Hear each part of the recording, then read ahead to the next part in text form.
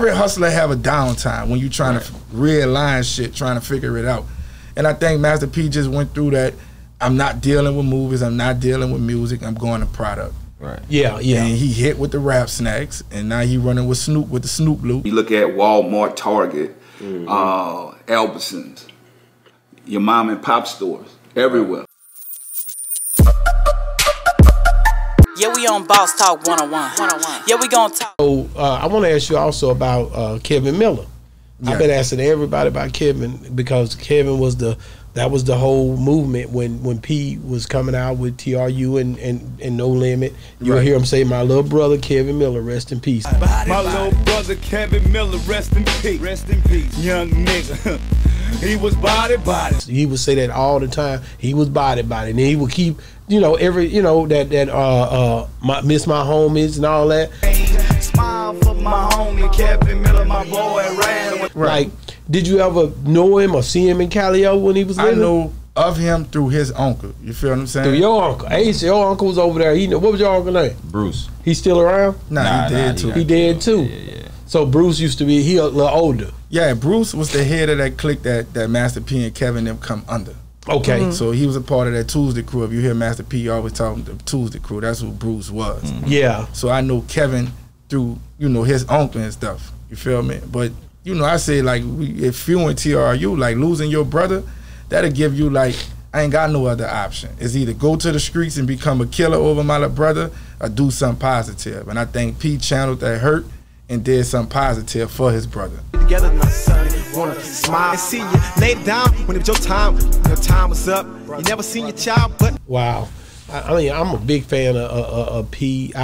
You see things, right? Like recently, I seen some thing where people, I seen some people saying P might not have the money, he might be broke, and you hear this stuff, but I'll be like, what kind of broke is that? These big houses and cars and shit. Well, I mean, I want to be broke. I won't be that type of broke. This is the kind of broke I want to be. You know what I'm saying? Like when you see people making these accusations, but then you see him living how he living, what do you think about that?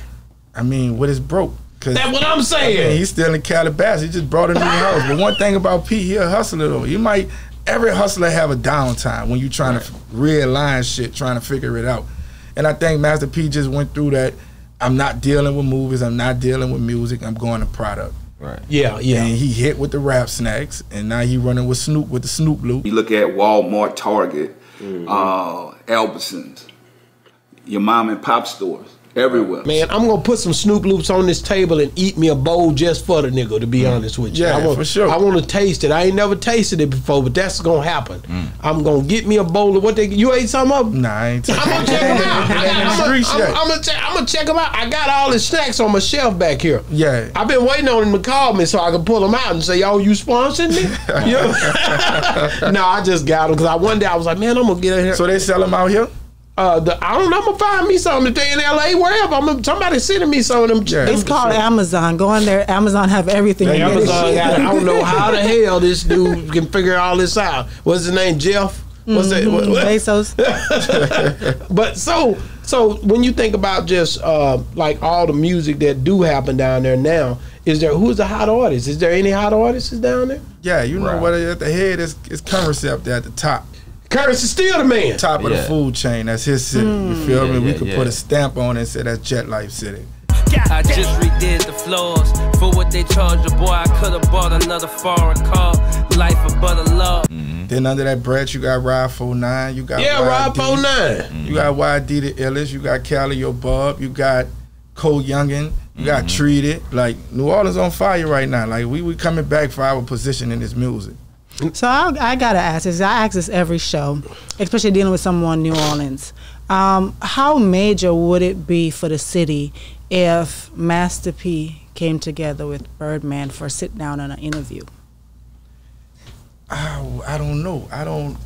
To be honest, I don't know the that's impact never happened. It'll be now because they so. You don't think it'll never happen? Nah, they talking right now, but I don't know the impact. It could happen. Yeah, they didn't talk. It could happen. They talking. They already been talking because I heard they had conversation through. I don't think Mr. Servon would lie to me. He told me they done had conversations. Yeah, they before. talking, but how impactful when they older now. That's what I was wondering. It would have been more when they were younger, huh? Yeah, like that generational gap. Like all those guys who was between whatever went on, they old. They living their life with their families. Like they ain't tripping about nothing. You feel me? It's like, how do you touch these youths? Now y'all can sit down now. If y'all come together and make a powerhouse and sign some people and put some situations together. You feel me? Now that'll change the streets. That'll change because you have to give people opportunities. Yeah, because I always feel like, you know, when I see people who've been, say you had millions and then you got caught up and you went to prison and you come back, change your life, and you trying to educate some of these youth of how to act and how to be and stuff like that. A lot of these youth be, especially in the streets, they'll be like, who are you? You ain't got nothing right now, this. But these people still have. These people are still striving. These people are still moving up. Right. They can still educate a lot of these youngsters because they used to be in the streets back in the days. Right. So they can't, and I would think that these younger people would still listen to these people. Yes. Because of their status. With opportunity. Because other than that, you eating good and you telling me to change my ways while I'm starving, and then you walk off and you still eating good and I'm still hungry. You got to give me that opportunity. But there's a lot of people, though. How can you give everybody an opportunity that you're trying to touch? I mean, it's structured. They put us in poverty through a plan, and we could get a plan to get out of poverty. This ain't just happened overnight. They structured us to keep us there. You feel me? But that's the government. When you think about Pete or Birdman, they small compared to the government. To the government of the world, but we feed the hood. We take care of the hood. We inspire the hood. Yeah. Like under my watch, and I ain't gonna say like P and Baby ain't do it because they did it also, but I carried the torch and put something through college and inspire some artists to become artists and actors, and you feel what I'm saying? So it's like you said, when you at that height in your game, you got to get that game to somebody else to thrive, and then they feed their family. So you just mainly talking about the New Orleans. Right. Because that's what's affected by them two not getting along. Right. What is the difference between uptown and downtown and what is the difference? I'm not from there. Uptown to Mecca. You know what I'm saying? Let me know what's going down. Uptown to Mecca. Give me the what's the difference? It's the Mecca. Our swag, our lingo, our talk, our influence. You gonna say that because you from there? Nah, I run with downtown. Shout out to downtown. Like I got a lot of homies downtown. You know. And I live downtown. Shit, when I was a kid, I grew up half and half. What about what's the difference between that and the West Bank? Well, I don't know. I'm interviewing people. Like it's New Orleans is like every section is its own city. Like everybody got different lingo. You feel what I'm saying? Like the West Bank, they got their lingo. They do what they do. Like, you know what I'm saying? They got one project on the West Bank. And their project is shaped like a Chicago project. You know what I'm saying? Like it's one big long building and stuff. Like uptown, we got coatways and cuts and everything. You feel me? So on our side, our codeways is different. So I got a question. So Randall Watts, tell me, how was he important to Uptown? Oh, he was important to the like that's big dog. That's what I'm talking about. Like a guy who has the influence at his height, and you ain't disrespecting nobody around him. You need something, you holler at him. You need advice, you can holler at him. He give back to the kids. He makes sure he put smiles on faces. Like Randall was one of those guys, if it's boring, he'll give a DJ, put some jumping jacks up for the kids to go have fun and just to take their mind out of poverty. You feel what I'm saying? Like Randall was one of the ones though. Like rest in peace, Slim. You heard me? Rest in peace.